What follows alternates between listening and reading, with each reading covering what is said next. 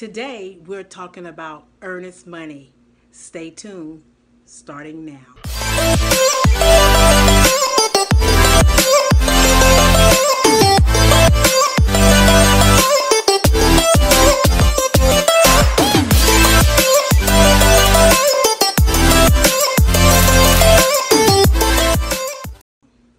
Hi, and welcome back to my channel. I'm Jacqueline Lovest with eXp Realty, a way to your new home. Here, located in Los Angeles area, and keeping you current on matters that concern you. So now, what is earnest money? You will hear earnest money as well as good faith deposit interchangeable. They're both the same thing.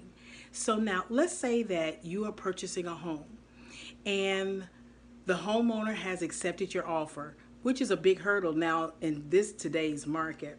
So your property has been accepted, and now you're under contract.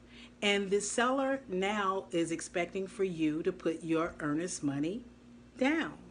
So whatever the contract was negotiated for you to send in your money, then that is your time allowed that you're to turn in your earnest money. Typically, it's about 3 days. So within the 3 days, you would turn in your money or wire it in to escrow. Now, I have a video on wiring. So check out this video about wiring your money and being cautious about that. So you've now wired in your money. Now you're going to be going through your home inspection. You have your due diligence. So you're going to go through your inspections. Your home inspection, your appraisal, you may have a termite, you may have other inspections according to whatever the home inspection or uncovered, So prior to removing any of your contingencies, just know that you are ready to move forward. If you're working with a real estate agent, as an agent, I would not allow you to be in breach of contract. You need to stay within the contract, but just make sure that we are in that timeline, because it is a timeline for you to have your due diligence in order for the contingencies to be removed. So now all the inspections has been done, all the contingencies has been removed, and now we're ready to close the loan. Now, your earnest money is applied to your closing cost. It is not in addition to, it is part of your closing costs. So let's say that you had $10,000 that you for the closing cost, and you put $3,000 down. That means all you need to come in with is $7,000 to close the loan.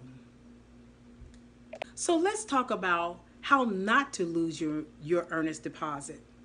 You have 3 defaults in your contract that will not allow you to lose your inspection, and I have them listed right here. You have your home inspection. So let's say that I don't like what the inspection or what the home inspection uncovered, and the seller was not willing to do anything with it, meaning give you any repairs or negotiate anything. You can now you can cancel your contract without losing your earnest money. Let's say that the lender cannot perform on the loan, meaning be able to close it or give you the loan. Or let's just say, oh my goodness, the rates have gone up, skyrocketed. And now that puts you out of the ball game of being able to pay for a mortgage that you were able to pay for previously. And now because the interest rates has gone up dramatically, that you now cannot pay for them. Then you can also cancel.